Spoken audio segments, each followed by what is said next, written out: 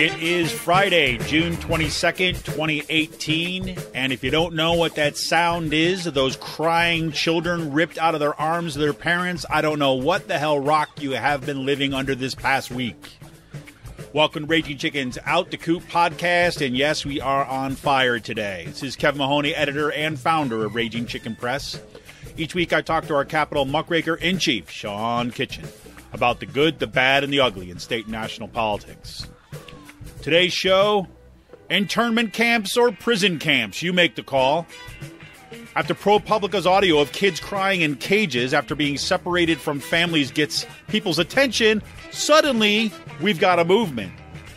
And right before the dam broke on this week, Trump was receiving his highest approval ratings of his presidency, according to last weekend's Gallup poll. We're going to see what happens this week. And in Hungary, and the truly international movement that Trump is helping bring to bear, Hungary, homeland of Sebastian Gorka and his fascist-loving dad, passed Stop Soros laws and bans aid to undocumented immigrants. In a true test of tone deafness this week, Secretary of State Mike Pompeo said, "On World Refugee Day, we join the United Nations High Commissioner of Refugees and our international partners in commemorating the strength, courage, and resilience of millions of refugees worldwide who have been forced to flee their homes due to persecution and conflict." What?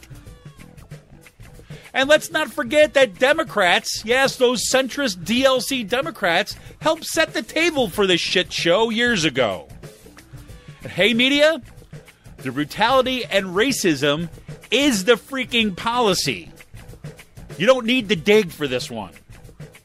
Let's not forget, this is the very week that the U.S. backs out of the UN Commission on Human Rights. How about that? And in coordination, you got Sinclair Media forces its affiliates to air segments blaming the media for overreacting about child separation. In connected news, Trump encourages Washington Post employees to strike hours after it dropped a huge scoop on Russian collusion.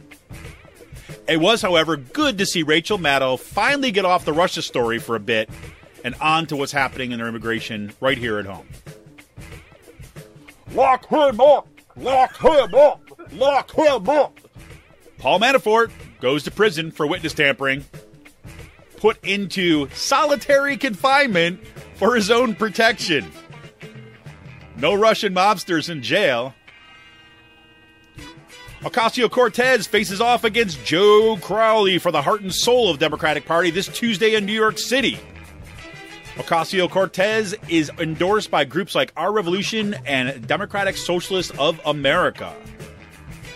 We are still waiting for the Janice v. AFSCME ruling to drop from the U.S. Supreme Court. There was a chance that it was going to come down today. Looks more likely Monday.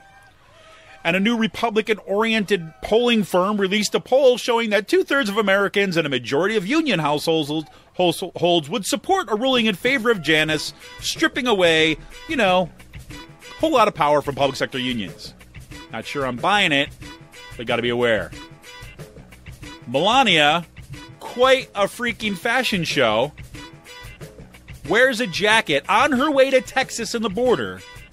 As she's boarding a plane, back of the jacket, what does it say? I really don't care. Do you?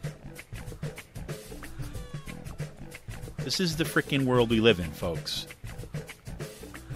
There's another world coming, Mars. Chief spokesman Elon Musk registered a domain this week called Pravda that would rate journalists' credibility. That's always, nice to know. Speaking of Elon Musk, Musk goes on Twitter claiming that he's a socialist and Marx was a capitalist because he wrote a book on capitalism. Okay. And he must be Rocket Man. PA budget is done. Not much to say about that. 17-year-old in the Pittsburgh area, Antoine Rose, was unarmed, African-American man, shot in the back and killed by East Pittsburgh police. A little on that today. And hey, shout out to all my brothers and sisters out there, all our progressive organizations, labor organizations. Guess what? After this week, I hope it's clear, No need to ever back anti-immigrant politicians for political expediency ever again if you hope to exist past the end of the decade. Colleen Bradley's whistleblower case headed toward the Supreme Court to petition for a writ of certiorari, can never say that word, is in the Supreme Court, and we've got the hard copy. Now is the time to pay attention, to step up and get behind this case.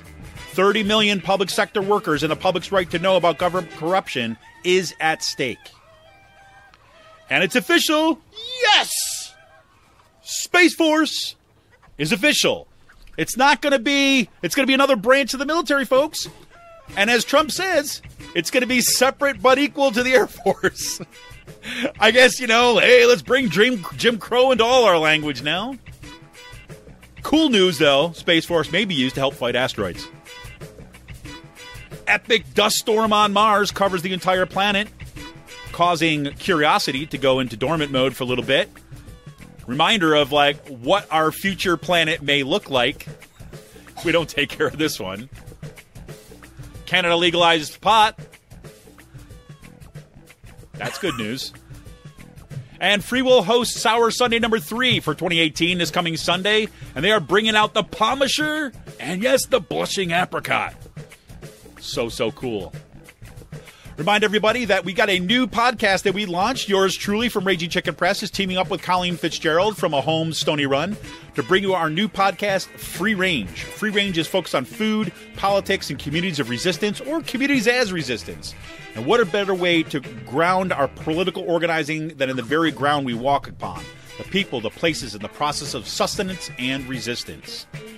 You can check out everything about this show. We're kind of migrating to our own separate page right now. But if you go to Free Range on Facebook, Free Range Podcast on Facebook, or you can start to check out freerangepod.com. Freerangepod.com is where our podcast will be located. I want to remind everybody to tune in to the Rick Smith Show on Free Speech TV this and every Saturday at 7 p.m. Eastern. You can stream the show live at freespeech.org or tune in on Dish Network, DirecTV, or through the Free Speech TV app on Roku.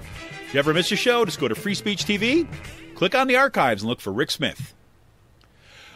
We want a progressive future, and we want to avoid the kind of shit show we got going on right now in this country. We need progressive media, not the Sinclair media, people, not the media that you can threaten for access, but media that is homegrown, that is supported by the progressive community, media like Raging Chicken Press. And you can help support Pull No Punches, progressive media, homegrown progressive media today. Become a member of Raging Chicken for as little as $5 a month. Simply go to patreon.com/rcpress and choose your membership level. With the 2018 midterm elections right around the corner, we need to make sure to keep the movement in the media and the media in the movement. Best way to do that is to become a member of Raging Chicken, patreon.com/rcpress. You become a member for as little as $5 a month. Sean, I'm on fire. Yeah, I could tell. I have not. This is. I tell you. This is like. I was getting ready. Look, my kids are home from school now, and so they're going to be around while I'm doing the podcast today. So this morning I had to kind of explain to them a little bit more about what was actually happening at our borders, and I was filled with rage and tears at the same time, and having to tell them that there are kids, toddlers, 18-month-old like infants, being pulled away from their parents and sent into freaking detention centers where they can't even be touched by the people there. Not that you'd want those people touching your kids anyways. Yeah, and there's also reports coming out this week that these kids have experienced abuse at some of these detention centers across the country. I don't know where we begin. Are these even detention centers or are they internment camps? Look, let's call them what they are, man. They are internment camps or prison camps. That's why I'm saying you make the call. They want to use – look, this is going to go down. This is going to be one of these – detention center is a euphemism. Yeah, exactly. You can call them whatever the heck you want. All this is going to mean is that when this moment in history is looked back upon, right, determined camps or into whatever. Determined. I can't even say the damn word. Detention camps are basically going to have the same inflection as prison camps or internment camps do to us now when we look back at it. Simply because the horror of what this is, and the fact that it is like that the Trump administration and every freaking Republican Republican in leadership position in this country has been virtually silent, other than like, oh, it sounds so bad, have done virtually nothing on this, is disgusting to me. Yeah, no. This week is, one of the things I was keep on thinking, going back to, is the day my 8th grade teacher came into class after the Iraq War started and pretty much said, we're not doing anything. And because of how disgusted she was with the war, with us starting. And looking back on that, I guess I know how she felt after this week. And how disgusting it feels to live in this country right now. Yeah. I mean, it is absolutely disgusting to live in this country. We have detention centers here in Pennsylvania. There's one in Berks County that people have been trying to get shut down.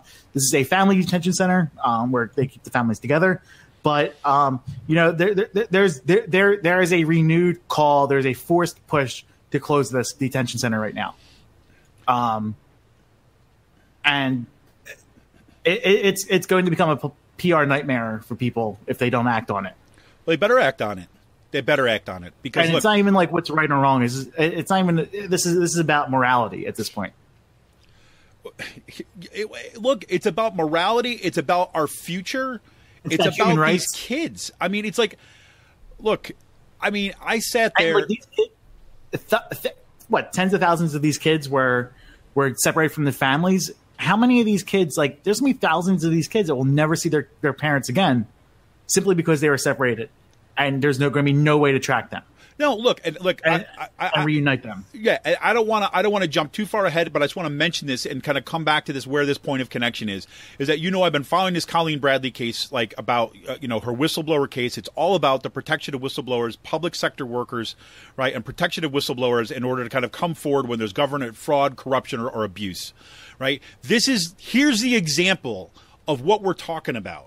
Is that right now, why that case has been so important to me is, number one, just the case itself. But number two, here we are right now. How do we know? The first time that we actually got word that what it was like inside there, with that audio that was released from ProPublica, right? That was smuggled out. That was by a whistleblower that handed it off to a lawyer that handed it off to a journalist. Right? This is the kind of stuff we need to know about, because if you look at it, this is why I wanted to say that at the beginning of the week, right, when Gallup released its poll on Sunday and Trump had 45% approval rating, the highest approval rating of his presidency, those immigration policies had already been in effect during that period of polling. Right? That had already been in effect. It wasn't until we actually got now we're starting to get some actual pictures and the audio that came out that finally got the traditional media, the corporate media, off their asses into the border, right, and got politicians out there to actually start putting pressure upon this stuff. The only way we know about this stuff is that when people are going to take the risk to come forward and to say, for the good of us all, under freaking God, if you like, that this crap cannot be done in our name. Yeah, and we are going. I feel like with everything, I mean, you tie it in with the Melania Trump jacket. I mean, we are crossing like that event horizon. Yes. Into like a straight up like fascist society at this point. Like, do you think? I mean, and this is just like this shows you how fast they can get these camps up and going. These tent cities that they're using.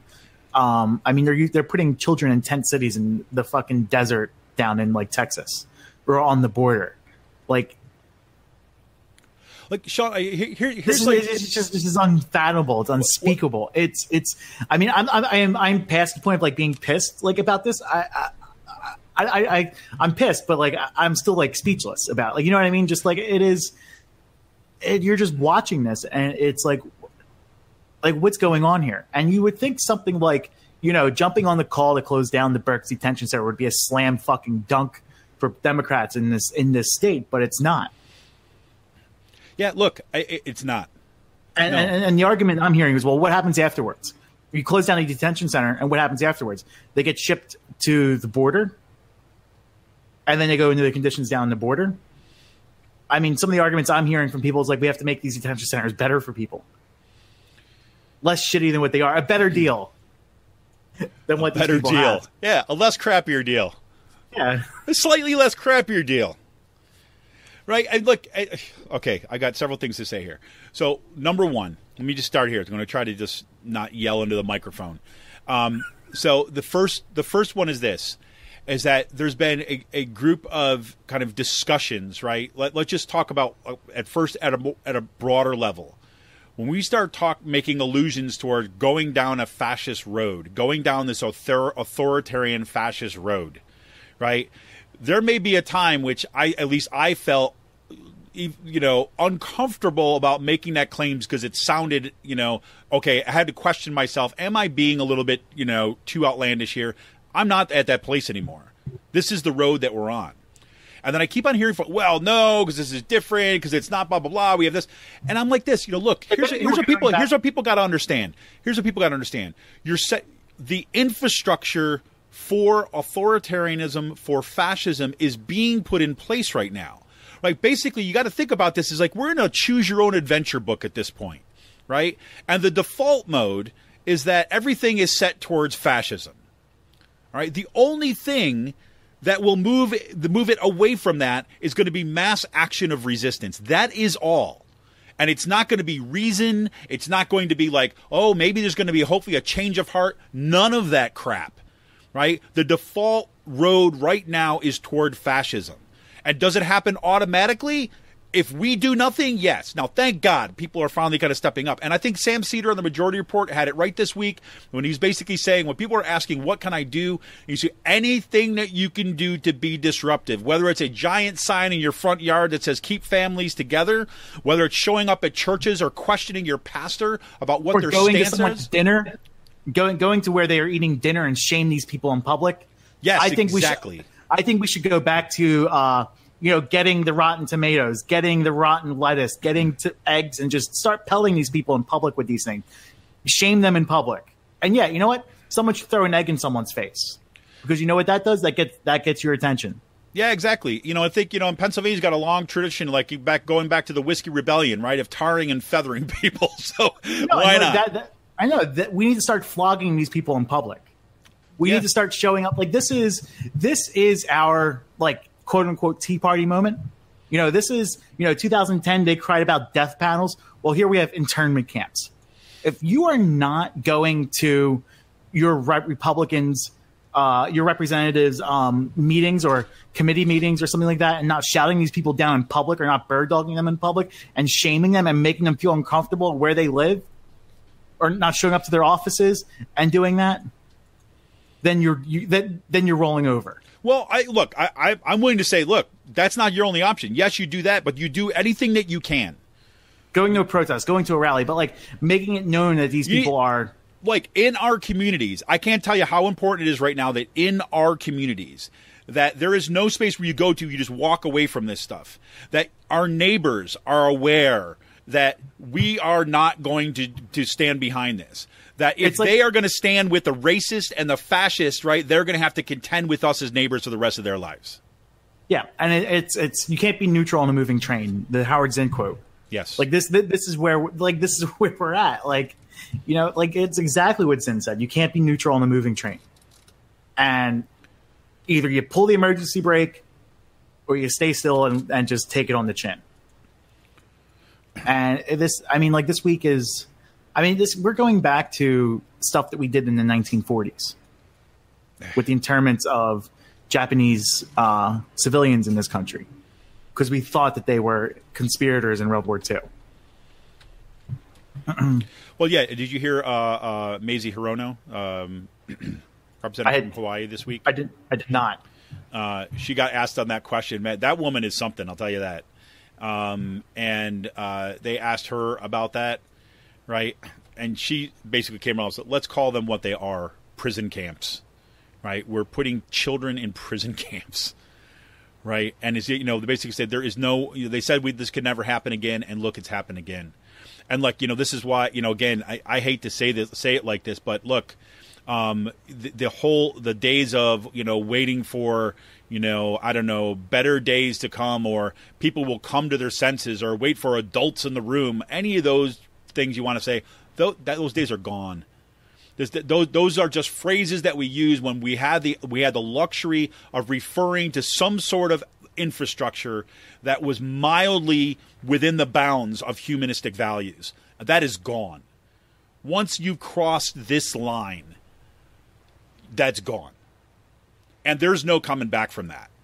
And what people have to remember is that Mitch McConnell in the Senate and Paul Ryan in the House could have stopped this in a snap. And they chose to do nothing because they're getting their tax breaks, they're getting their corporate feedbacks, they're getting their kind of racist nonsense going through, and they don't have to wear the egg on their face. They're allowing Trump to do it, right? And Trump is the perfect person for that because he's such a scumbag to begin with, right? That they can just let him take all the eggs and take all the thing. Meanwhile, they do nothing. They are the enablers that allowed this to come forward. That is a party that is fully corrupted and has allowed this stuff to percolate up, and we've got nothing else. And we're going to need a Democratic Party that is capable of fighting back to this. And one of the things I think we need to acknowledge is, like, this would not have been an issue if it wasn't for Ron Wyden from Oregon, right? Am I thinking of is that the right person? Was it Wyden? Was it, if it wasn't for that senator going down to Texas to the border and demanding entry into a closed Walmart to see what is going on in this detention center, if it wasn't for him to do that and make such a publicity stunt out of that, this would not be, I don't think this would be an issue right now. Merkley. I don't think this, Merkley. Yeah, if it wasn't for Merkley, going down to to Texas to make this an issue and saying, I'm a U.S. senator, I demand entry into this senator to see what the conditions are like, and keep on pounding them on social media, and people then like starting to say, oh wait, this is a detention center, it's listed as a nonprofit, and the director of this is getting $800,000 a year in government contracts. And then you had Democrats in New Jersey demanding entrance into another facility. I mean,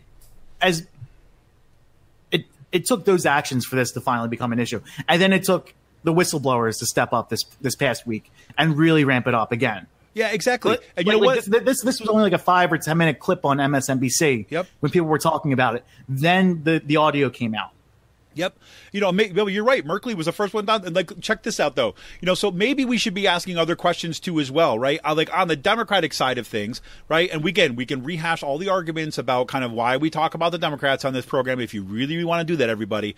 But maybe the Democrats, maybe people in the Democratic Party, or at least are kind of invested in reforming the Democratic Party, might start looking to people like Jeff Merkley, right, to lead the Senate instead of Chuck Schumer, right? Like, where the hell's Chuck Schumer been in all of this?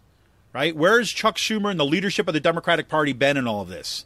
Right? Yeah, they've been on nice little talk shows here and there, sounding their reason call. But Sean, I was going through and I was looking at some audio this week. I wanted to see what Chuck Schumer had to say about all this stuff, and I came across some audio from 2009, right, which shows you exactly why, right, the centrist Democrats and why this corporate infrastructure has infested the Democratic Party needs to end too as well. This is 2009, in the wake of the worst financial collapse in this nation's history, right? This is Chuck Schumer, right, giving his speech at Georgetown Law, right, on quote-unquote illegal immigration. And I want you to stay and listen to this entire clip because it shows you some of the ways that these kind of like people, these Democrats that think you need to go to the center, constantly on the march rightward, have been complicit in setting this table that we are living in right now. This is Chuck Schumer from 2009. We must create a system that converts the current flow of primarily low-skilled illegal immigrants into the United States into a more manageable and controlled flow of legal immigrants who can be absorbed by our economy. Let me elaborate. The first of these 7 principles is that illegal immigration is wrong, plain and simple. There you go. Until the American people are convinced that we will stop future flows of illegal immigration, we will make no progress. You mean like right now, Chuck? Dealing with the millions of illegal immigrants who are here now. Here comes my favorite part. And on rationalizing our system of legal immigration. It's plain and simple and unavoidable.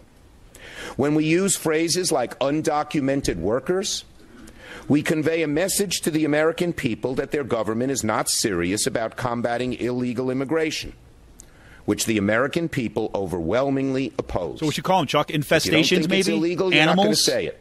I think it is illegal and wrong, and we have to change it. Above all else, the American people want their government to be serious about protecting the public, enforcing the rule of law, and creating a rational system of legal immigration that will proactively fit our needs rather than reactively responding to future waves of illegal immigration. You got that? So there you go. Chuck Schumer from 2009, playing the good political card to basically take away ground from the right by sounding like he's tough on immigrants and using that language too as well. There you go, and folks. You know what the best thing about that video, that sound clip was? He was using undocumented immigrants to pit them against working class Americans. Exactly.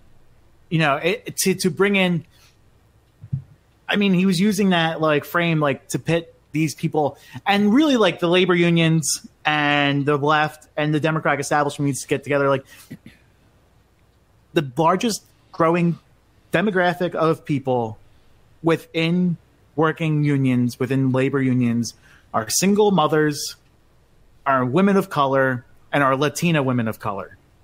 They are the largest exploding demographic within the unions. All immigrants is labor pretty much at this point. They're going to be the face of labor. It's going to be immigrants. It's going to be black and brown women, single mothers that are going to be that are the face of labor. And if we don't and if we keep on supporting Democrats like Schumer and stuff like this, we will get nowhere.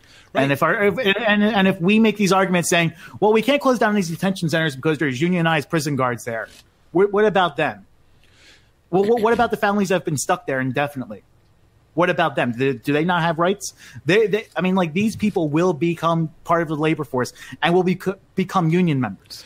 Look, this is a calling of accounts for the labor movement too as well. It's like, you know, that we talked about this on the show about how we're like, look, the fact that you had labor unions, my union included, endorsing the Costas, right? Dom Costa in particular, into that race, right, in Pittsburgh, right? And I don't want to go overboard here and paint Costa in terms of like a racist bigot, because I don't believe that. However, he had these anti-immigrant policies that were going out and talking about pitting immigrants against labor, right? Immigrants against workers. And then Brett Banditelli, I'll never forget this. Brett Banditelli, right, from the other side of the nation, Brett Banditelli gets on Twitter after I kind of was sending this stuff out, and he was basically saying, he says, I will never understand why the labor movement can't get it through its head that immigrants and labor are the same freaking thing. When you're talking about immigrants, these are the people who are working in the bulk of the jobs. I mean, whether you're talking about... These are people working in the fields 12 hours a day, picking your food, picking your spinach, picking your strawberries, your oranges, your stuff like this. These are people doing jobs that white Americans will not even fathom doing. Right. And we're attacking these people. And also, we should say this. Legal immigration is maybe like a made up issue within the past 50 years. I mean, your family didn't come here legally. Yeah, it was legal because there were no immigration guidelines up. They came in, they got off the boat, and they went into the cities. That's right.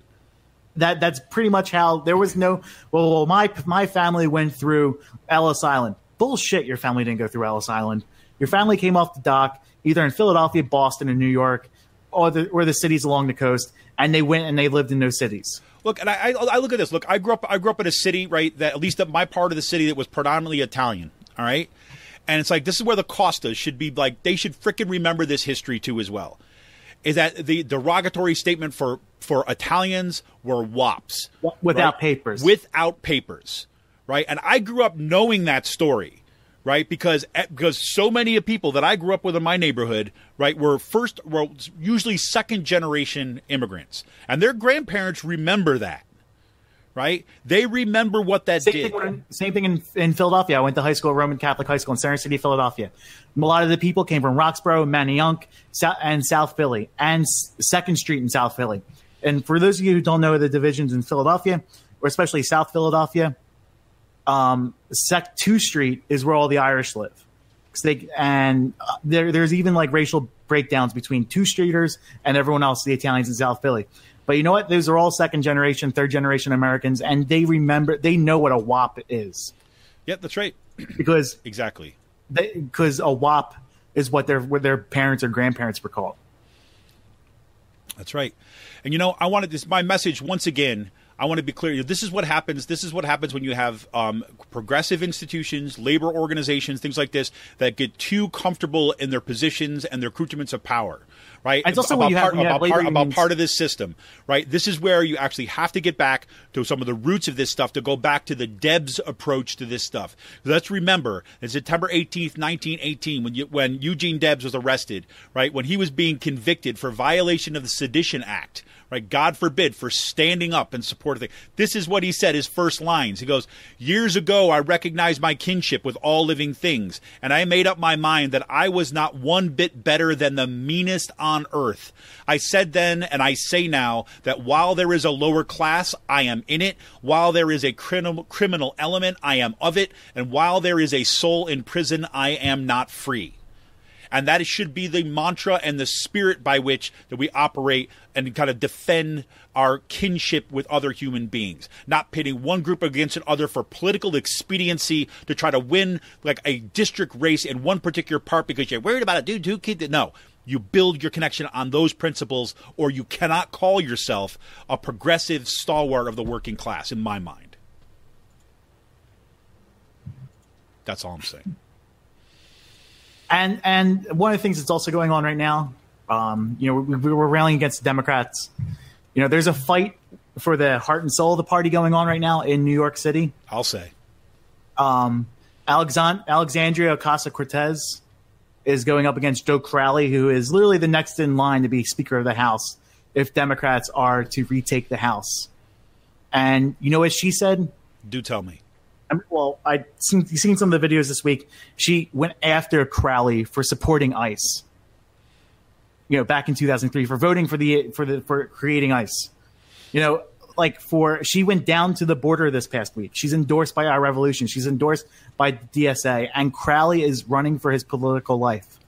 And one of the things I don't get, liberals like, well, we can't get rid of ICE. We have to protect this institution. Bullshit. You know what the Republicans fucking campaigned on? One of the things they campaigned on the past 5 or 6 years, or since the Obama era, beginning of the Obama era, defanging and declawing the Consumer Financial Protection Bureau. Bingo. Why the fuck can't we do that with ICE? We could. Well, did you hear what else that happened just this past week? This was so buried in the bottom of the news that the new proposals coming out from the Trump administration is to merge the Department of Education with the Department of Labor. Right? And you know what that means? That is the step towards eliminating the effectivity of both of them. Right? So don't tell me we have there's nothing you can do. It's an institution. They're doing it, folks.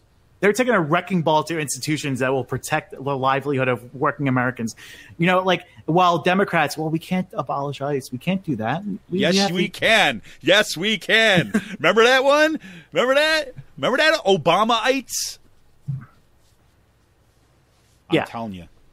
We really have to rethink our immigration policy. It should be an administrative arm. It should not be a law enforcement. There should not be a law enforcement wing of our immigration policy. Look, it should be administrative. It should be administrative, like the Department of Labor or the Department of Education.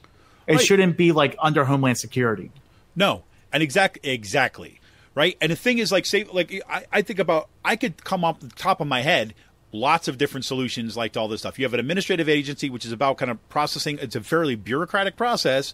Right. And we could talk about streamlining the process, all that kind of stuff. Right. But you're exactly right. There should not be a law enforcement kind of wing of stuff. Now, we want to make sure that, OK, you don't have kind of very, very terrorists that are kind of sneaking in and using loopholes. And OK, fine. So you find a mechanism to kind of ensure that there's some talking or something like that. Which doesn't happen. No. But I mean, that's what I'm saying. You know what I'm saying? I mean, the point is, ICE is about racist patrolling of the borders, period. Is a terrorist organization that is being supported by the United States government. And when Americans begin to wonder why the hell is it that people in other countries look to us as no longer being able to trust what we will do with our government, this is why. This is why. But you're right to point to that race, Sean. You're right to point to what is happening in that kind of New York race with Ocasio-Cortez and Joe Crowley. I mean, I think it is set up for exactly this discussion to be front and center for that campaign. Yeah. And it's Tuesday, right? Yes, this Tuesday is the congressional primaries in New York. New York's one of those weird states where the congressional primaries happen June. I think the state primaries happen in state and locals happen in September. I think so, yeah. Yeah. Man. So have you seen any polling that's come out of that race? I have not. But it seems like from the videos that it seems like the videos that have come forward shows that shows that Crowley is running for his political life. He's scared. He was begging Ocasio-Cortez for support if he was to win the primary. After he said he would support her, and she's like, "No, I will have to take this to a vote to the organizations that I am not a campaign. I am endorsed by many people, and if they want me to endorse, we would have to take a vote to that and to the DSA, to our revolution, to Black Lives Matter." This is it, right? This is what happens when your politics is connected to a movement and not a party. Not a well, look, and it may be at one point that you could have a party that could be part of a movement, but the way that the Democratic Party is set up now, that's not it. And that's exactly when Sean is talking about, the struggle for the soul of the Democratic Party. This is exactly what you're talking about. Who gives authority and power to that party? Is it going to be the movements that are bursting up across this country, or is it going to be the corporate donor class that the DCCC wants to push down? Right? That's the question that all of us, right, that when we're here in the progressive things are working out, are trying to work out, are fighting through. Right. And just to make sure not to put too fine of a point about where we started today. Yes, right now we're talking about the Democrats, but the only reason that we're having that discussion is because the Republican Party has wholly sold out to nationalist, racist scumbaggery. They are gone. That is a party that has to be put in its grave as far as I'm concerned. Yeah. I mean, this week, I don't know if we're going to talk about it on the state side, state of things, but Scott Wagner decided to have dinner with Mike Pence earlier this week. Freaking great. Let's talk about that. Let's talk about that in our second segment, because I think it'd be a great little because I also know that you spotted Wagner doing some more work around town this week, so we got to talk about that. Yes. Let me throw in a couple things here too. Look. I'll tell you, people, I said I started a list for today's show last Sunday of different stuff that was coming up. There is so much that is going on right now in terms of additional guts of the EPA. Look, I just mentioned there attacks against the ACA and Medicare and Medicaid this week. The Republicans passed a bill out of committee yesterday while Melania Trump was wearing her jacket. Exactly, about the merging of the Labor Department and the Department of Education. I mean, there's so much that was going on. But look, how do you... But hey, we can't defang ICE. Well, I mean, this is it, right? I mean, the fact is that things that are, there's this point, and I watched the Rachel Maddow show pretty much, I don't know, probably at least 4 nights out of a week, right? And I used to absolutely love her show in a lot of ways that she broke down arguments and things like this. And it's been kind of hard to hang in there as kind of like a one consistent touchstone for a while, because everything has gone to Russia, right?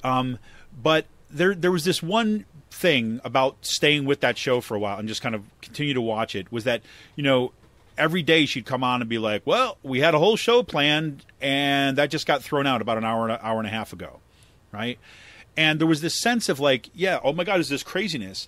But now the craziness is so normalized, right, that it's happening all the time, that the stuff that's actually slipping through the cracks that doesn't even see the light of day, right, are things that 2 years ago would have been front page news and scandalous. And that stuff, literally, the resources aren't even there to cover that stuff half the time right now. Especially when you've got something like this. I mean, you're taking kids from parents. When I heard the report about how these kids, they're crying their eyes out, and the regulations are that those workers that are there, they can't even like console the kid. And if the kids try to console each other, those workers have to break them up. So they've been stripped from their parents, and they're stripped from human contact. I mean, this is disgusting. That's where we're at. But I do want to mention just a couple really big things that are going on right now, right? It's like, number one, I thought this was going to happen today, right? It could have happened as early as yesterday. I thought this was going to happen today. This huge ruling that is going to affect public sector workers across the country. That's probably, everything's expected to go against public sector workers. The Janus v. AFSCME case, right? The Janus case. We're waiting to hear the ruling from the Supreme Court. Apparently, there's 4 cases that came down earlier today, right as we were kind of getting ready to record. Janus was not one of them, so they're looking for this to drop on Monday. And that will be the one that will basically, get rid of about 50%, 45%, 40% of the revenue of public sector unions, right? Unions who have not exactly been spending the last 20 years kind of organizing their members for a people power movement, right? So work is cut out for this, and it's going to be a huge blow for my union, ABSCUF, AFSCME, SEIU, AFGE, whole range of other unions that are affiliated with the public sector workers, right? So that's coming Monday, folks, so keep an eye out for that. The second thing that I thought was really kind of important to point to today was that there was I thought I pulled the audio, but I guess I didn't. Sinclair Media, we've talked about them before on this show. Sinclair Media basically ordered all of its affiliates, and they've been buying up TV stations across the country, right? Again, thanks to a favorable ruling for the FCC, the same FCC that gave us the end of net neutrality. Sinclair Media is a right-wing kind of organization that's buying up this stuff and basically forcing all of its affiliates to read coordinated messages that, as a condition of their employment, right? And these are kind of coming out of basically a right-wing kind of think tanky organization at Sinclair Media, so that all these messages are being read, the same message at local affiliates across the country, without those people that are tuning in actually knowing that this is like a political message, basically. And so what Sinclair did is they basically came out and they said that all this stuff about the child separation stuff is basically the media's fault for overreacting about child separation. And there's some audio out there. I have to put it into the show notes. There's some audio out there that kind of shows you what this has actually looked like this past week. So there are coordinated media efforts on the ground to kind of push back against this resistance in ways that the people watching it don't even know that it's actually political pushback. It's crazy. Yeah, so I don't know what else. So we don't even need to talk about Manafort or all this other garbage, do we, Sean? No. Elon Musk is basically a blip on the screen today. Yeah, right. I thought it was going to be fun talking about him, but... Yeah, well, you know what? Not. All right, folks, we're going to take a quick break, and when we come back, we're going to talk about some stuff in PA.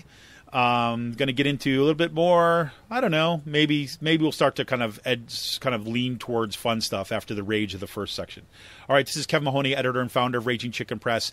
If you want to help support progressive, pull no punches, homegrown media, invest in Raging Chicken Press, go to patreon.com/rcpress and become a member today for as little as $5 a month and help keep the rage going. This is Kevin Mahoney, editor and founder. We'll be right back.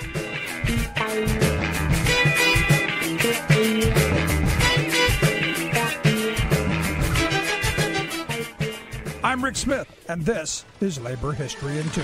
On this day in labor history, the year was 1999. That was the day 5,000 textile workers at 6 Fieldcrest Cannon Mills in North Carolina began voting for representation by the Union of Needle Trades, Industrial and Textile Employees, better known as UNITE. The victory, later validated by the NLRB, was a significant win for labor in the anti-union South. The union's organizing director, Bruce Rauner, stated, quote, "It feels like we just organized GM. Suddenly, we've got a beacon to show other textile workers that they can do it." Labor historian Leon Fink noted that, quote, "It's a stunning victory for the union. It's the biggest breakthrough in a traditional Southern industry for probably the last quarter century." Then AFL-CIO President John Sweeney remarked that it was the largest union victory in a Southern textile mill in history. The election and victory came after 25 years of struggle and 4 previous attempts to organize at Fieldcrest Cannon Mills. Many noted that the young immigrant workforce made the difference. Conditions had been worsening at the mills. Workers, fed up with production line speed-up, punitive decreases in piecework premiums, and company harassment, were compelled to vote union.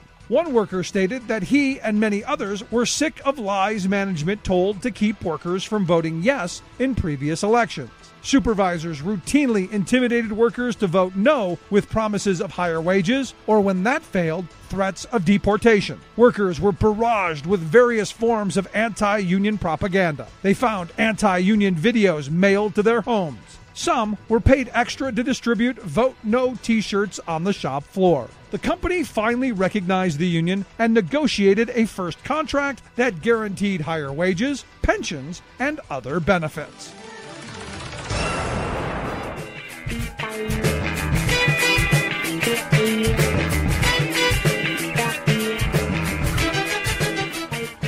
Welcome back to Raging Chicken's Out the Coop podcast. Meanwhile, in Pennsylvania, for a state where the Declaration of Independence was read and signed, we imprisoned families at the Berks Family Detention Center outside of Reading, PA. When the call to the shutting down of Berks Family Detention began in 2015, yet it still remains open, this is family separation in our state and our nation. Separation of families at the border was the most pivotal point to see that there were earlier signs of atrocity that began ago, yet we failed to see. But now that we see, we must understand that although together in detention families are kept, it is still inhumane. Although we may call family detention centers, they are prisons. And there you go. That is a short bike ride from Kutztown University, where I teach, the Berks Detention Center. What's going on here, Sean?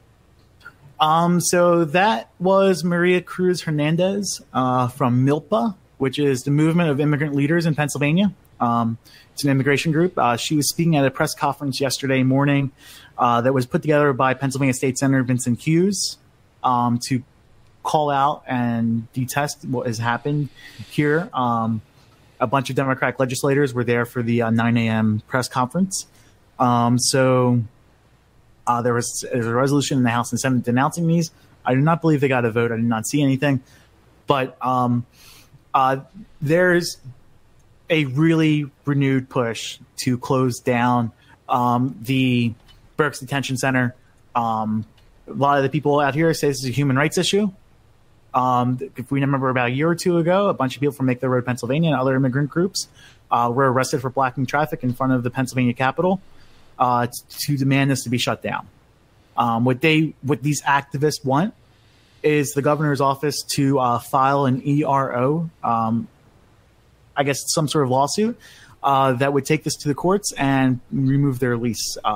They feel that the governor's office has filed EROs for less with the home health care workers and other issues, but they have not moved through with this, which the activists said that they were promised over a year ago, that the governor's office would go through with this. So what's the word from the governor's office on this?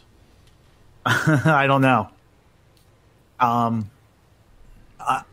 I don't know where the governor's office is at right now, but I know so they haven't. It's not like they've come out and speaking out on this about what their position is in the Berks Detention Center, basically.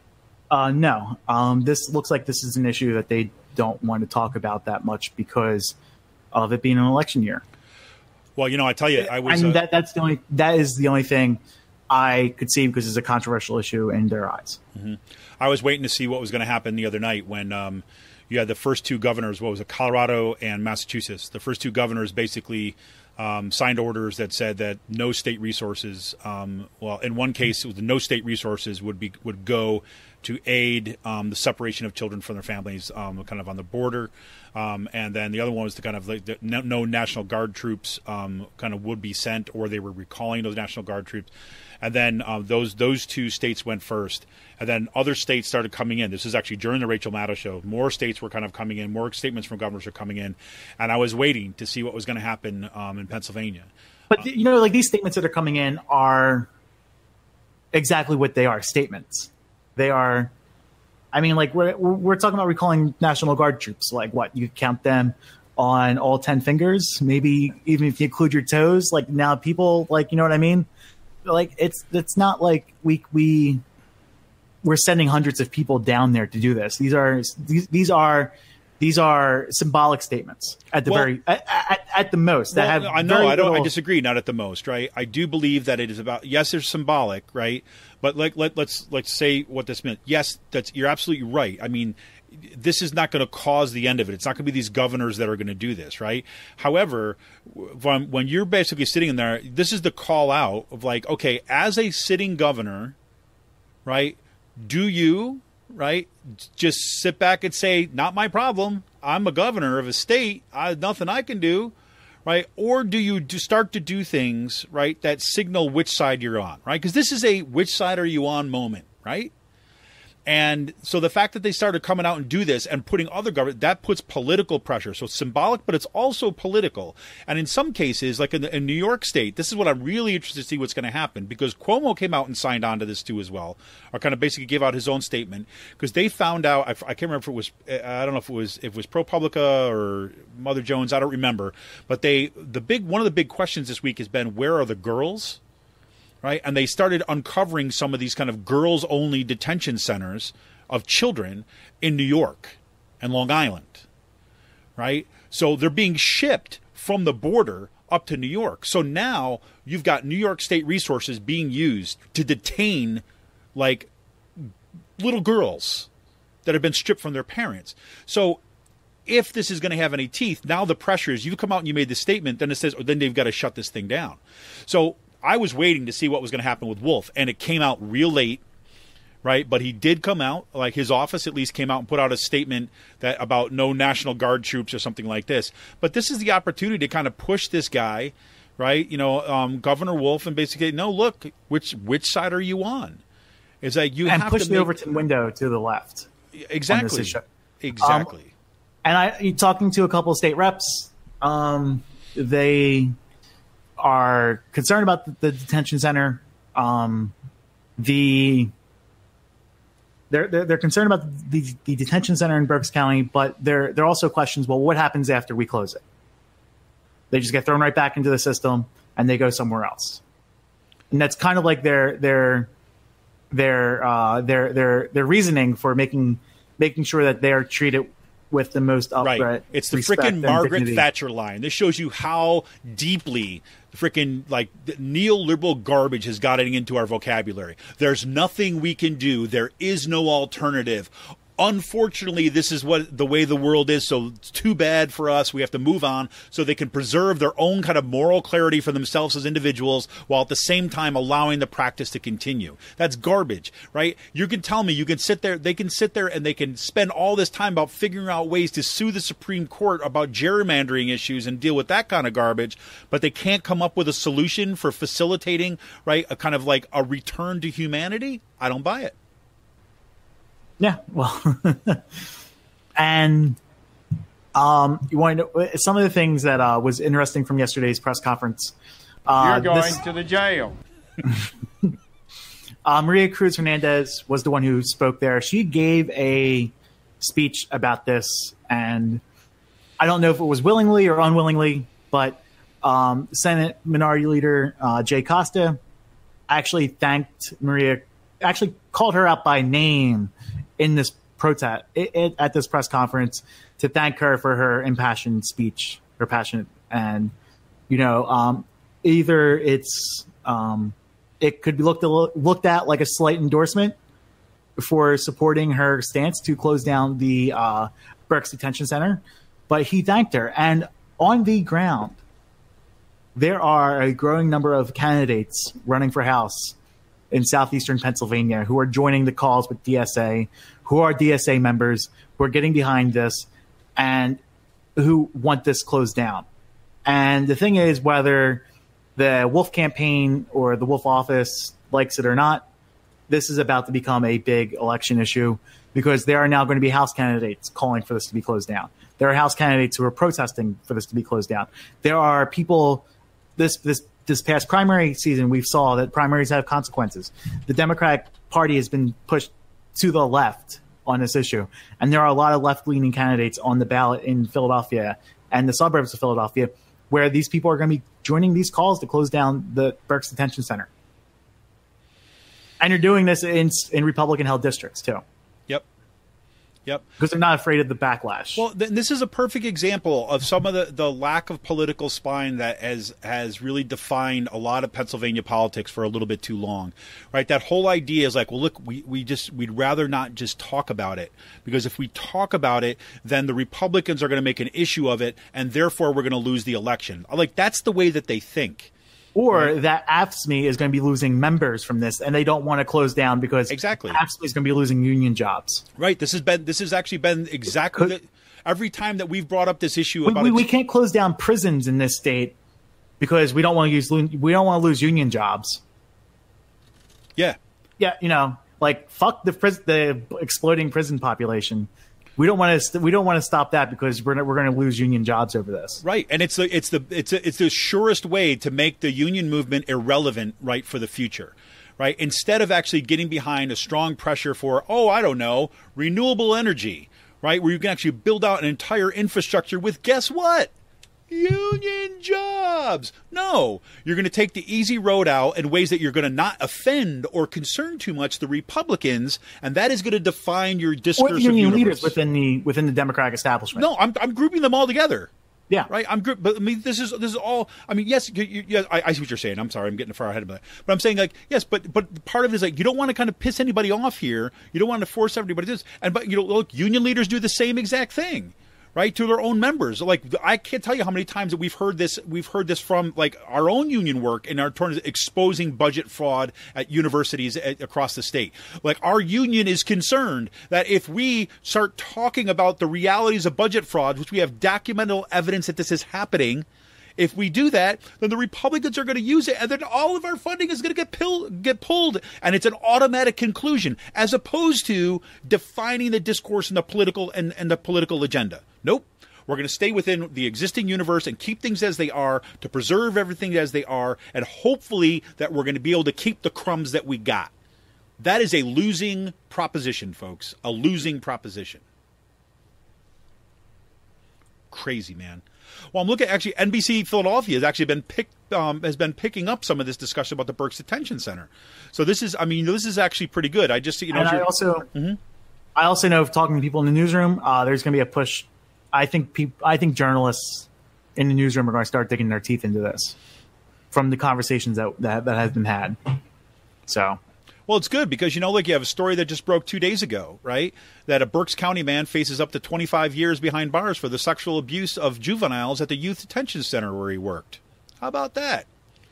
Right? Maybe how many of these kind of workers here? How many of these kind of workers that are in there are maybe there? I should be really clear about this, right? I'm conflating two things here. I want to say this guy is here. The story this goes broke. This was not at that immigrant detention center. Let me be clear about that. That was a youth kind of intervention center in Lancaster, right?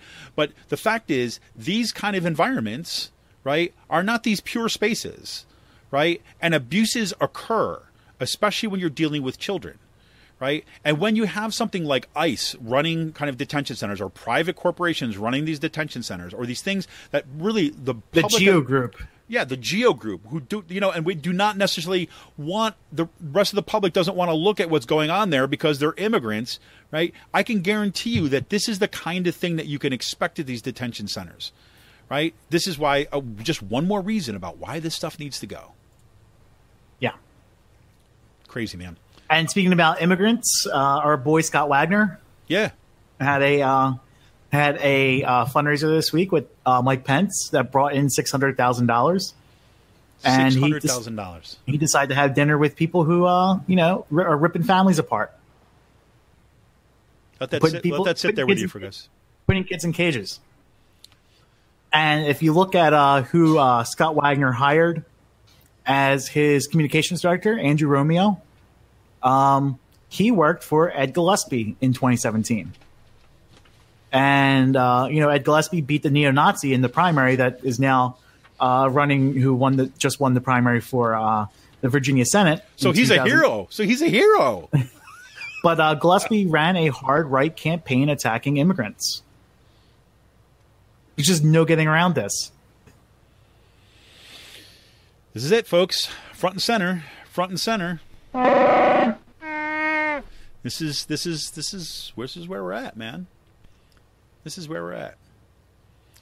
I think it's, at the very least, we talked about in this moment, it becomes important to be disruptive of this any way that you can. Yes, obviously, what Sean was saying, calling your representatives, calling your senator, make sure that that's going out. But basically, also, this is true of our organizations. This is true of our parties, right? I mean, I look at this and I say, like, if this is not the I don't know, the starkest reminder, right, or should be the starkest reminder going forward, that never again should a labor union or should a progressive organization or at least a labor union who pretends to be progressive ever endorse somebody who has anti-immigrant policies on the books, right? Simply in order to maintain some sort of kind of like leverage, right, within the elections or simply for political expediency. That's days have to be done. Yeah, or endorsing Republicans so they could have a voice in the caucus. Yeah. Well, we want to have everybody's voice included because, hey, let's not forget. Oh, he's a doctor. That's really important. He's got a degree, Sean. He's got a degree and he's very important. Oh, he's and a one doctor. of the things I like to say. What? One of the things, yeah.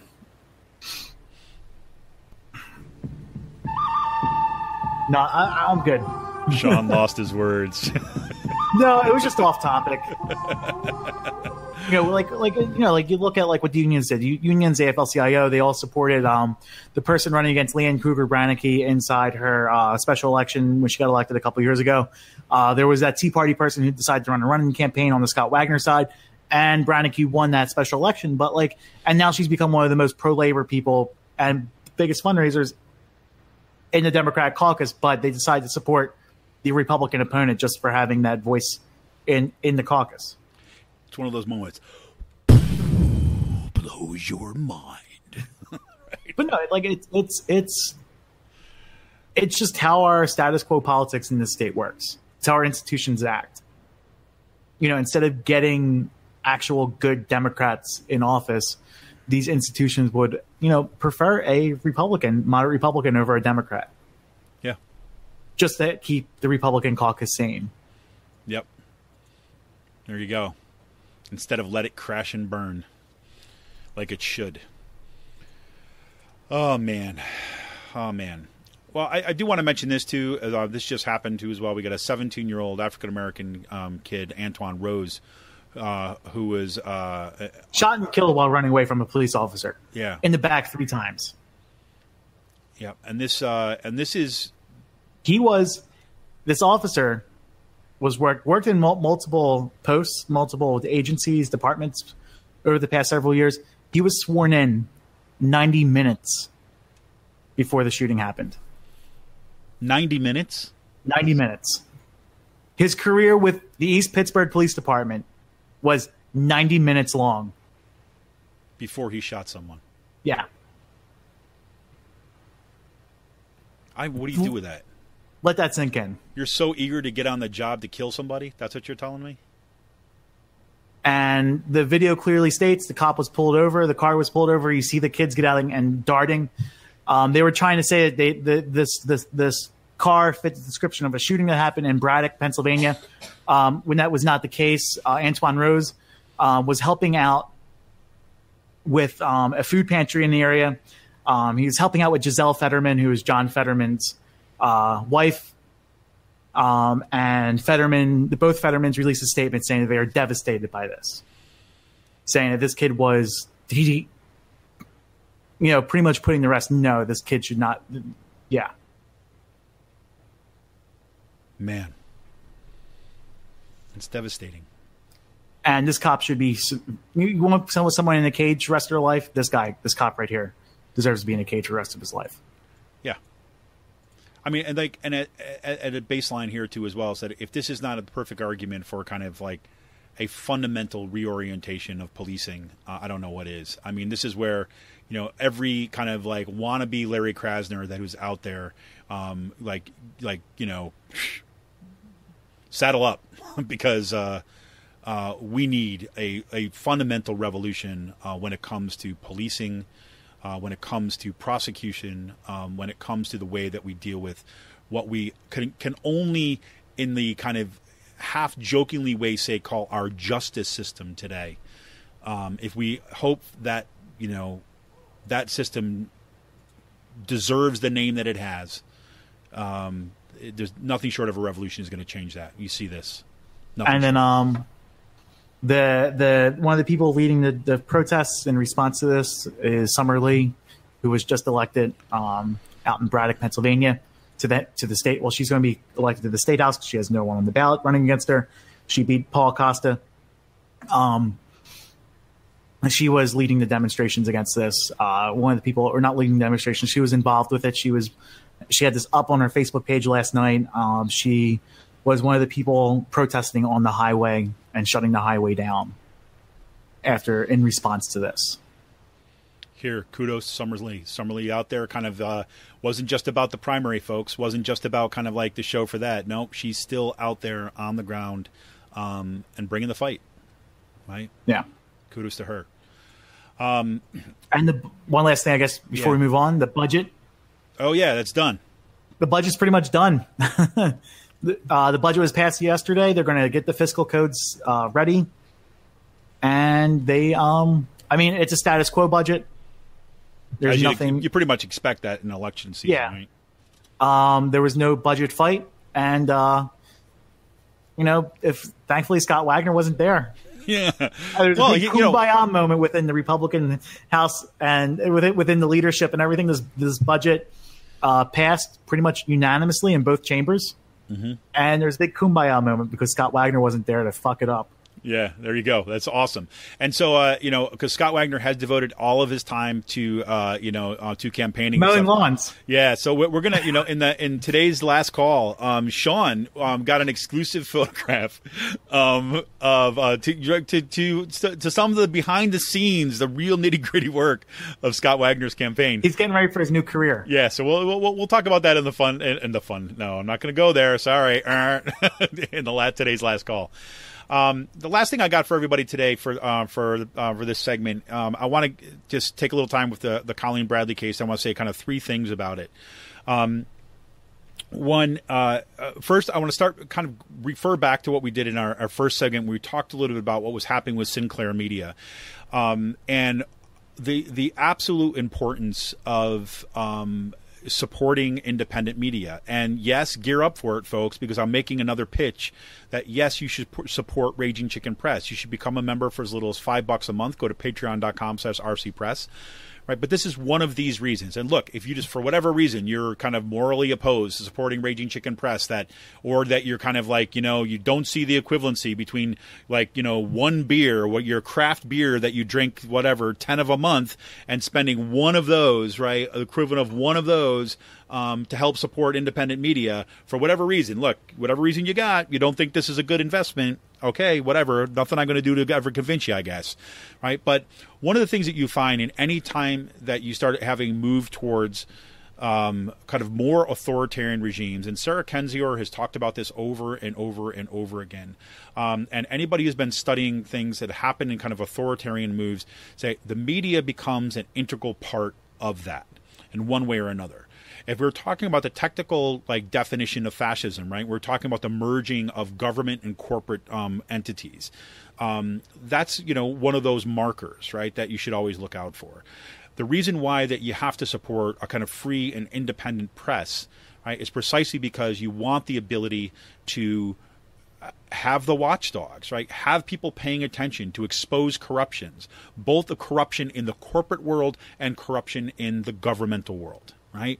So that's kind of like the overall set of the stage. So I want to kind of first go back to the Sinclair Media thing real quick. And then I'm going to talk about the Colleen Bradley case and where these two things meet. So because of some additional deregulations and some favorable decisions that were brought forth, like I said in the last segment from the FCC, it allowed a kind of Sinclair Media, this huge conglomerate, a right-wing oriented media company, has been going up and buying up local stations across the country. Right. And one of the features of Sinclair Media is that unlike what you see in some other affiliates, like, you've got Fox News down in, a Fox station down in Philadelphia, and they don't necessarily mirror what's happening at the Fox cable network. Right. So you can have reporting on there. What's that? I would say the people from the Fox. I wouldn't say they're associated with Fox News. No, that's my point. That's exactly my point. It's so even though you've got the brand of Fox, right, it's that what the local Fox News coverage that is happening there is not basically pulling all of its stories from the national cable network. Right. It's still local reporting kind of on the ground and everything like that. And by city, the slants may be straight down the middle, might be slightly left, slightly right, blah, blah, blah. That's what it's been. Sinclair Media is bringing this this new model, which is not so new. It's the kind of thing that the right wing has been cultivating for over 40 years. But in this deregulated environment is buying up stations and basically creating national content that appears to be local commentary. Right. So you've got a national kind of place where the messages kind of are originated. They are shipped off to the local stations that they're basically said, you by contract have to read this on your show. So this is a message that you need to do. Right. You need to play ball. Otherwise, these people risk losing their jobs and everything else. Right. Once again, they got a choice to make. So what I mentioned, and I didn't have the audio for it, but I have the audio now. In the last segment, I wanted to play what this sounded like this past week, right? Sinclair Media forced its affiliates basically to read this defense of child separation commentary on its local affiliates. And what you're going to hear here is it's going to be moving from segment to, or from local affiliate to local affiliate across the country, right? And you'll hear it's the identical message. So here is what Sinclair Media forced its local stations to read. Hi, I'm Michelle Melby. And I'm Tom Milburn. Our greatest responsibility is to serve our Northeast Wisconsin communities. And we're extremely proud of the quality, balanced journalism that ABC6 News produces. But we are concerned about the troubling trend of irresponsible, one-sided news stories plaguing our country. The sharing of biased and false news has become all too common on social media. More alarming, some media outlets publish these same fake stories without checking facts first. Unfortunately, some members of the media use their platforms to push their own personal bias and agenda to control exactly what people think. This is extremely dangerous to our democracy. At News Channel 3, our responsibility is to report and pursue the truth. We understand truth is neither politically left nor right. Our commitment to factual reporting is the foundation of our credibility now more than ever. But we are human, and sometimes our reporting might fall short. If you believe our coverage is unfair, please reach out through our website. We value your comments and we will respond. We work very hard to seek the truth and strive to be fair, balanced, and factual. We consider it our honor, privilege to responsibly deliver the news every day. Thank you for watching, and we appreciate your feedback. So this was done in a couple months ago. What's that? From a couple months ago, right? Yeah, it's the one from a couple months ago. I got the wrong audio for it. So anyways, that's a big fail. But there's a wah wah. Call me. Yeah, womp womp. Corey Lewandowski, womp womp. We didn't even talk about that. Holy crap. We didn't talk about womp womp. I did not see that thing yet. I refuse to watch it. Oh, dude, man. It was like disturbing. I don't know about hell. Yeah. Anyways, so that was a kind of more generalized piece where you're seeing how these folks were actually kind of being forced to read these statements in here. There's a more specific one that had to do with the defense of child deportation. I'm sorry I wasted your time with that. But that becomes important in part because, look, why local reporting becomes absolutely critical is that there's very often times that most stories that end up having kind of national implications end up kind of starting out as kind of local stories. You've heard me and you've heard me talk about it on the show. Many of you have read my coverage of the Colleen Bradley's case in the pages of Raging Chicken. And you know that this has been a local story. This started with a woman who was looking to kind of move into kind of, her last career, right? This was going to be the end of her kind of working life career at Westchester University when she was hired as the director of budget and financing at Westchester University, and expected to kind of basically spend the rest of her working life at Westchester, right? Moving up the ranks there and so on. Very shortly after that she was there, she began to find out that Westchester was basically kind of misconstruing, misrepresenting, and kind of putting forth fraudulent statements about their books, basically claiming that they had deficits when they actually were kind of rolling in surpluses each year, right? This is something that I have been reporting on for about a decade when it comes to things at Kutztown University and Pashi as a whole. That what's been remarkable about this is that what Colleen Bradley was able to uncover was that this wasn't something that was specific to Westchester University, but she was basically being ordered by people at Pashi headquarters, right, out of the chancellor's office in Pashi. She was being ordered to plug numbers into the financials to make it appear as if they had deficits when they actually had surpluses. The purpose of doing that was to ensure that they were going to get the maximum state appropriation from the legislature. All right, that's the background. As that is happening, right, there are some people who say, "Well, look, funds were being cut and everything like this." I can tell you that's true. But as they were doing that, they were using those same exact numbers, right, to cut faculty members, right, bring austerity measures to every campus, cut staff members, raise tuition on students,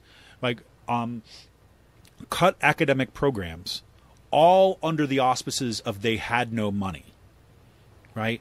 They were using the money as a lie to accomplish a different end, right? We saw this at Kutztown University. Other university campuses saw the same thing at the same time that austerity was being waged, they were crying poverty, and they were secretly socking away all this money for their pet projects. New buildings were going up, campus beautification projects were happening, and it seemed to be no end to the money for projects that the administrators, the presidents of the universities actually wanted to accomplish, right?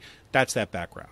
Colleen Bradley, we tried to expose this here at Raging Chicken Press. We tried to expose this through our local union, and we only were moderately successful. ABSCUF, our state union, actually got an independent audit to kind of basically, which confirmed exactly what Colleen Bradley had come out and said, what we had been reporting from at Kutztown University too as well. That went virtually nowhere, right?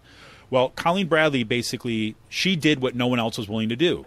She decided to speak up. She had knowledge of what was happening. She had evidence. She saved all the emails. She has corroborated every claim that she's done. And I've seen the paperwork. I've seen all the legal documents. I've seen her evidence, right? I've interviewed her, and you've probably seen her. Maybe I hope you've seen her. If you have not already, please go to ragingchickenpress.org. You can click under Special Projects Colleen Bradley. You can see my interviews, video interviews with Colleen Bradley and her lawyer.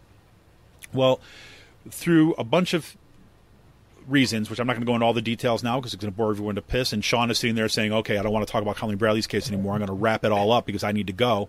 What basically, I'm not going to take you through all the legal minutiae of this stuff, but basically through two lower court decisions, what will happen if her case does not move forward is that 30 million public sector workers are going to lose First Amendment rights at work and their whistleblower protections, right? Because basically what Colleen Bradley did is she came forward and she exposed what was happening to a broader university community than she was originally sponsored for. She did so against the direct orders from her boss, right? Her boss is basically has a deposition where he has basically a sworn testimony saying that she was not doing this as part of her job. Well, a district court, U.S. District Court, the third district court basically said, no, this was her job description, blah, blah, blah. And for a bunch of other complicated reasons, basically what that means is that she was fired from her job for exposing this stuff, and that she is not going to be granted whistleblower protections if this case stands as it is. And probably the worst of it all, the actual fraud and the corruption has gone on and continues to this day. No one has been held accountable, right? And the state, Pashi, has not once come forward, right, to actually kind of contest her claims, right? That's not even been tested in court. This is all maneuvering. So her last bet, right here, is for what's called a petition for a writ of certiorari, I want to say. I hope I got it close there. And basically that is a direct petition to the Supreme Court saying, look, this is an important case. This needs to be heard. That got filed at the end of May, and we have it here at Raging Chicken Press 2 as well. And here's the way. These are the two questions that are going to be put before the Supreme Court of the United States, right? Number one, is Colleen Bradley's speech exposing her public employers' false, illegal, and corrupt accounting practices, conduct unrelated to her ordinary job duties or her job description, is that protected as First Amendment citizen speech under these two previous Supreme Court cases, Lane versus Franks and Garcetti versus Ceballos? Number one. Number two, has the conflict among the analyses employed by the courts of appeals, because there's a Ninth Circuit of Appeals decision around a very similar case which went in the complete opposite direction, all right? So has the conflict among the analyses employed by the courts of appeals to determine whether a public employee spoke as a citizen or as an employee on the matter of public concern become so pronounced that it is impermissibly chills valuable speech identifying government corruption by whistleblowers like Colleen Bradley, invoking this court's, the Supreme Court's, power to further clarify the analysis of future decision-making. So this is how this writ is moving going forward. And so here's basically the nuts and bolts of it. If the Supreme Court says, no, we will not hear this case, right, what happens is that 30 million public sector workers lose a huge amount of their rights under the law, under First Amendment protection of rights at work, right? It basically says that you have to, the only way that you are guaranteed protection is basically if you take all your documents, right, run to the press and expose it to the press, putting yourself in potential legal jeopardy for exposing confidential information, kind of for bringing up on a series of other charges and so on. That'll be your only basic option at that point. The personal cost is so high in that situation, right? Because basically you're saying you have no other options. Everything else, they can fire you and that's it. So you speak up at work, done. That was not the case, right? That was not the case for a long time. These decisions that have narrowed whistleblower protections recently, like in 2006, I want to say 2004, it began in 2004, then again 2014. Basically, these ones are new. It used to be the case that no, we want to make sure that citizens have access to knowing when there's fraud or corruption happening in their government, and the people that are best positioned to expose that are those civil servants that are working in there, like Colleen Bradley. This is a huge case. Right, and I'll tell you right now what needs to happen, right? Which is, I have to say, it's really been surprising to me. I've been reporting this stuff out because we've had a way that we've kind of proceed with Raging Chicken, right? We know that we do not have the resources of some kind of like, you know, traditional media sources and journalist sources and things like this, national media coverage and so on. So what we try to do is we try to, at least I have tried to do in these kind of cases, report out the kind of concrete facts to get that story and the information out there so it's more easily accessible to journalists who can pick up this story and have the resources and they can dig into this. What's been surprising to me is there had not been that kind of digging in. What's also been surprising to me is there's been not been more, say, for example, public sector unions, right? Civil liberties protect, people like from the ACLU and so on like this, who have not wanted to jump on this case once this has gone out there. I've tweeted it out to these folks. I've tweeted out this information. So it's not that it's not out there, right? I've tried to send it directly to kind of particular targeted institutions, and we haven't heard anything back on this stuff.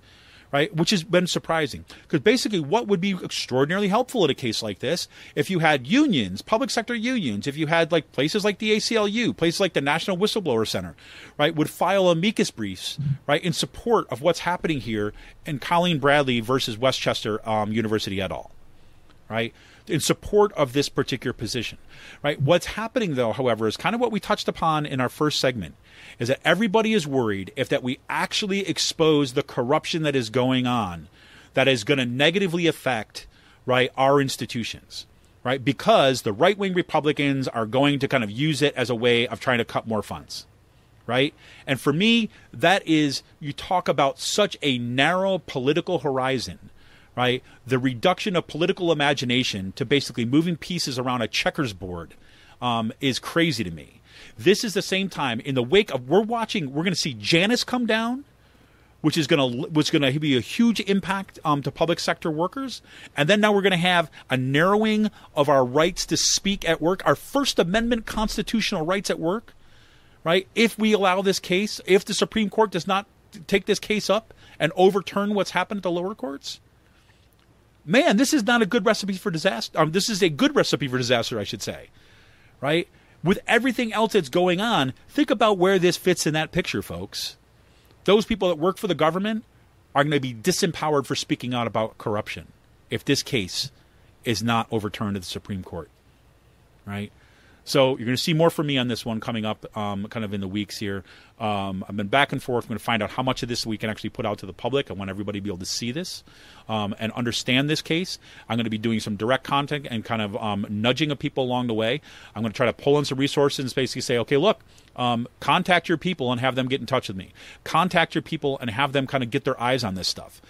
Because I feel like I'm kind of like shouting in the wind on this one, and it's pretty remarkable. Once you get in to see and understand the implications of this case. 30 million public sector workers, the public's right to know about government corruption dramatically curtailed. That's what's at stake here, folks. Anyways, that's my happy note for the end of the day. So look for more on the Colleen Bradley case kind of moving forward. When we come back right after this message, we will be digging into the last call. Oh, we got some Space Force, and we've got some dust storms, and we got some pot, and we got some beer, and we got some update on little Scott Wagner. Remember, if you think you've got $5 to spend, right, to spare in your wallet that's just burning a hole, become a member of Raging Chicken Press for as little as $5 a month. Go to patreon.com/rcpress. We'll be back right after this.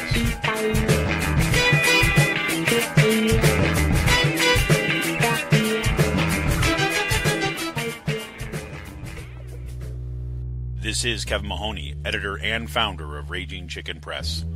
Over the past 6 years, we've brought unapologetic, progressive, activist media to Pennsylvania and beyond. We've helped hold those in power accountable and shine a light on some amazing activist work. We've broken national stories and established a reputation as an aggressive, independent media site. As newsrooms close and traditional journalists lose their jobs, hard-hitting investigative news suffers. If we care about our democracy, we have to find new, sustainable models of journalism. And frankly, no one's going to do it for us. After the Trump election, we dug in even deeper. Thanks to some longtime members, one-time donations, and a shift in other resources, we brought on more writers and started paying them. Now we're doubling down and want to expand our infrastructure and pay our writers even more. We need to invest in our media if we have a chance to resist the unprecedented assault on democracy, working families, women's rights, and our planet. History will remember the choices we make today. So take a minute to become a member of Raging Chicken Press. For as little as $5 a month, the price of a local craft beer or a cup of coffee, you will be supporting homegrown progressive journalists and media activists. Go to RagingChickenPress.org and click on the Support and Membership tab to become a member. Leave a one-time donation or learn about other ways that you can help. We don't have billionaire backers. Keeping progressive activist media going strong depends on you. thank you for all your help and support. Keep up the fight.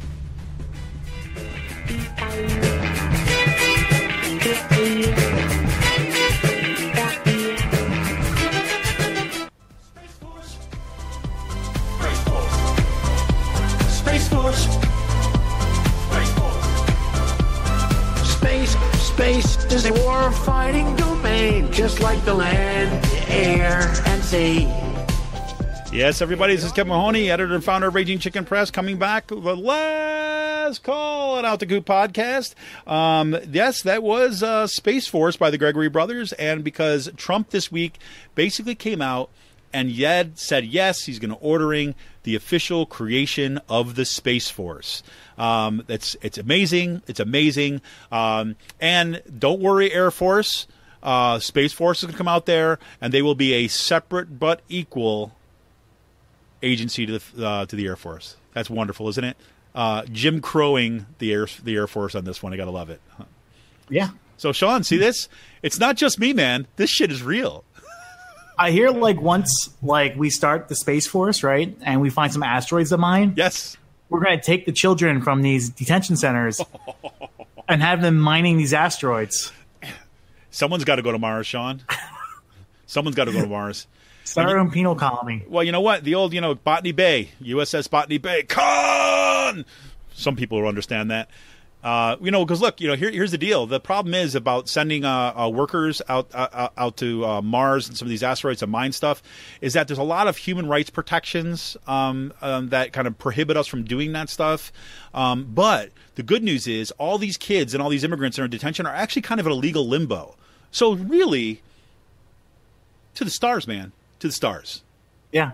So, there you go.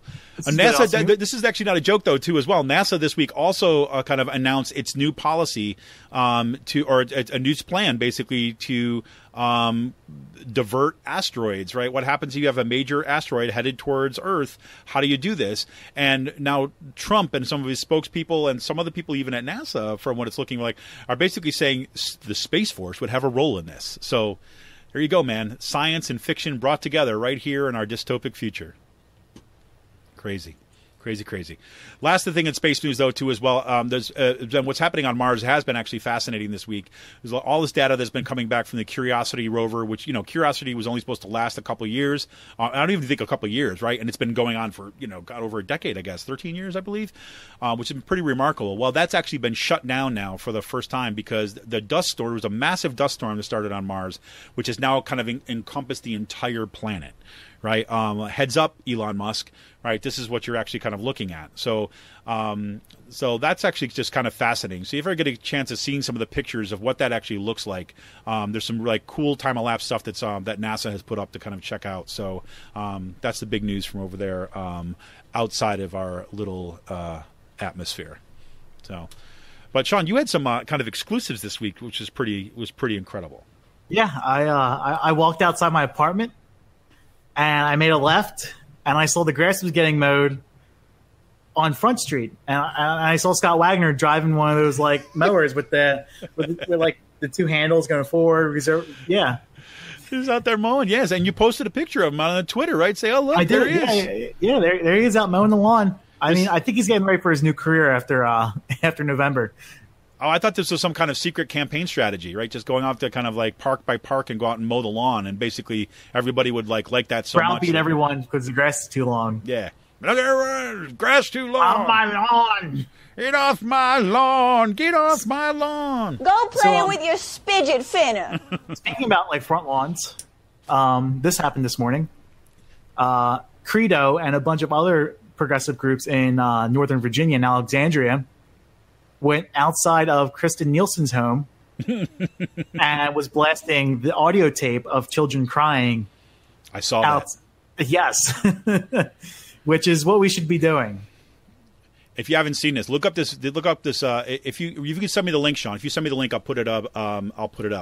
There's been people. This is actually not the first one. There've been people going around with portable speakers and taking that audio from ProPublica and just setting loudspeakers outside homes and governmental offices, and people who are not speaking out against this stuff, and just running that audio at full blast.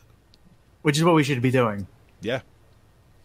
Yeah, I don't know what else we have. Again, creative disruption, everything, and everything. And this is how you make an issue an election issue. An issue like this, a campaign issue. Yeah, exactly. Well, you were, I'm sure, pretty excited about this. You follow this from a purely academic kind of approach, and I know that your scientific mind kicks in on this stuff, and you're very interested in the policy wonkery around this stuff. But legal pot in Canada, man. Yeah, I put up on Twitter the other night after I got in an argument with someone that, hey, well, maybe I should move to Canada, and posting to this link, and this PR hack. Who I was getting it back and forth with because he went into like a both siderism argument about what happened this week on the border. Okay. Said, good, move. And I replied like, good, help me pack. Hi, I'm Michelle Melby. But I say within, I think within the next 10 years, marijuana is going to be legal across the United States. Well, we'll see, man. We'll see what happens here with our governmental infrastructure and our constitutional democracy, and then we'll talk about that. No, it might be. I think. Did you see the flags? Yes, I did. Yeah, they replaced the red maple leaf with the red marijuana leaf. With a pot leaf was awesome. I thought that was cool as all hell. So that's big news, right? So yeah, Canada, whole hog, right? Enough of this piecemeal stuff. Let's just get this done and kind of move on. Right, so at least if you're kind of out there, kind of digging up dirty oil out there in the sand pits, right, you could be stoned. So that's just it. Crazy. Well, I got some short beer news here. Free will. I was sick for a good 3 days out of this week, so it's kind of threw off my game a bit. Especially on this stuff, trying to kind of sample new things. But Free Will will host its third Sour Sunday of 2018 this Sunday, and they have got a couple stuff coming out. One, the Pomisher, which is a sour ale aged in oak cask with pomegranate, which is fantastic. I love this stuff. And it's got one of the best kind of labels on it. It's kind of like takes like the Punisher, right, but makes it the Pomisher. It's like, like play on that, which is really awesome. But that comes about 6.3% ABV, which is good. And they got a brand new stuff, right? They've got a new one coming out called Blushing Apricot. It's a sour ale aged, again, in oak cask with apricots, and it comes at about a 5.3% ABV.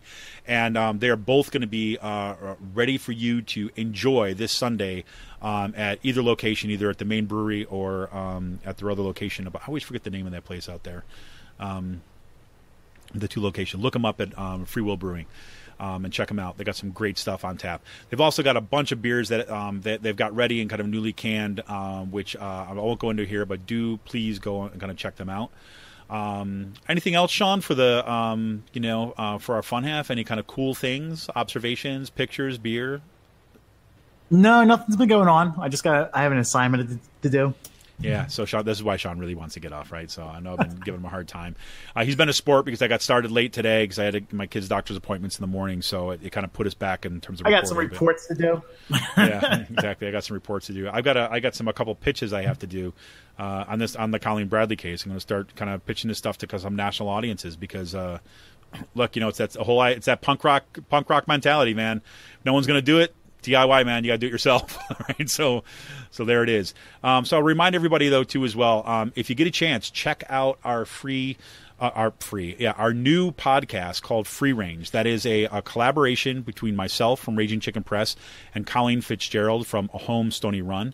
Our new website is called freerangepod.com. That's freerangepod.com. That's all one word.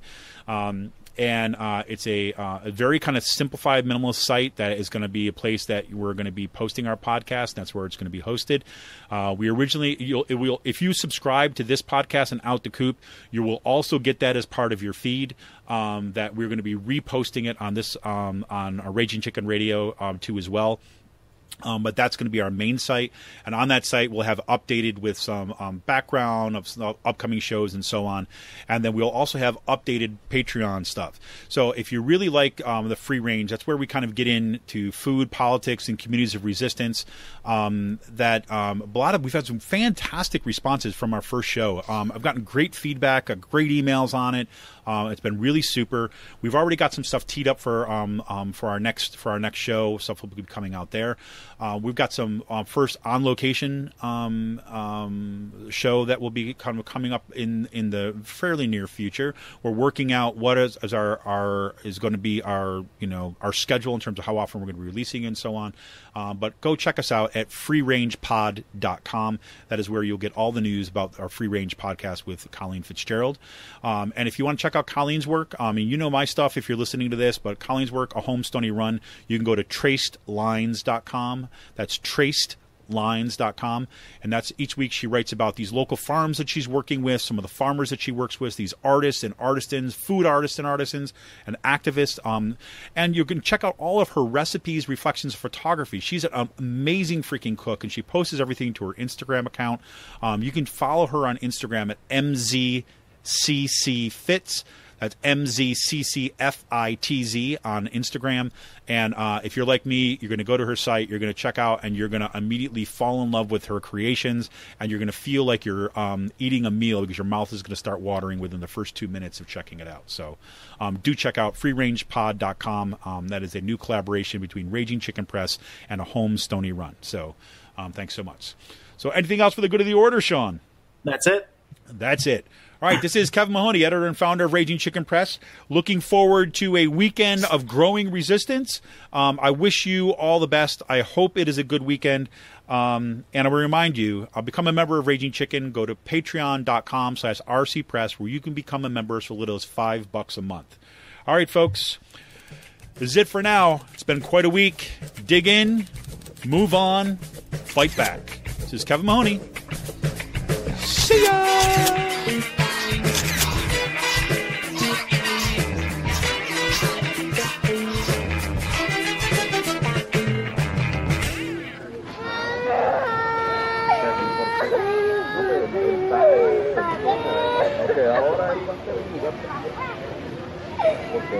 Okay,